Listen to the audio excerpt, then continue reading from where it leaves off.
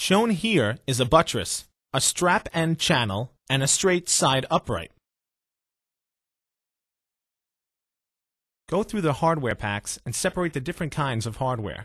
This will make it easier to find the necessary hardware when you need it, and to help you become more familiar with the different types of hardware you will be using in the assembly of your pool.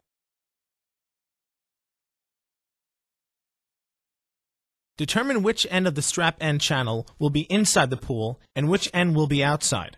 With this kind of oval, the longer portion of the channel will be on the outside of the pool.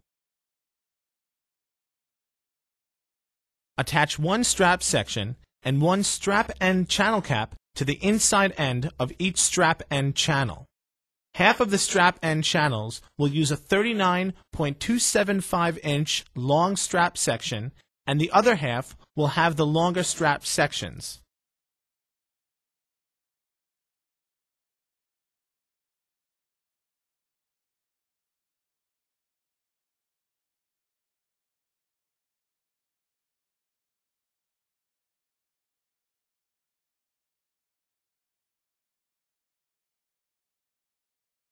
Place the straight side uprights over the strap end channels, aligning them with the appropriate holes as shown.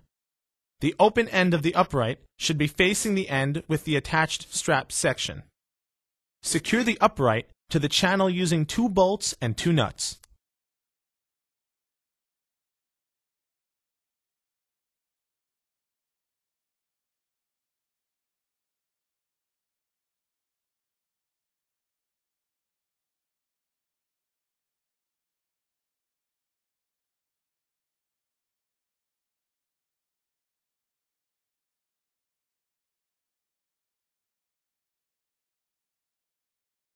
Place the buttress around the oval upright, lining up the corresponding holes in each.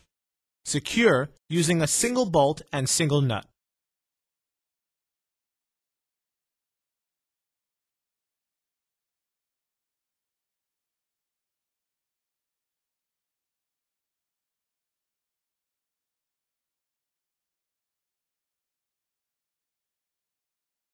Secure the back end of the buttress to the strap end channel using 2 bolts and 2 nuts, as shown here.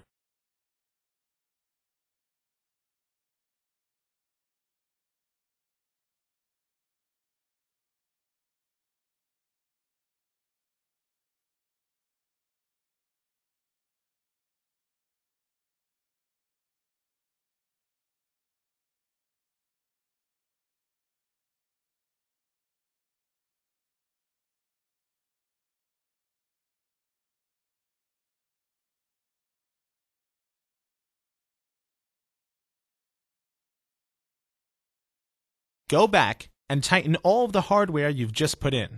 This is very important. All nuts and bolts should be as tight as possible using hand tools.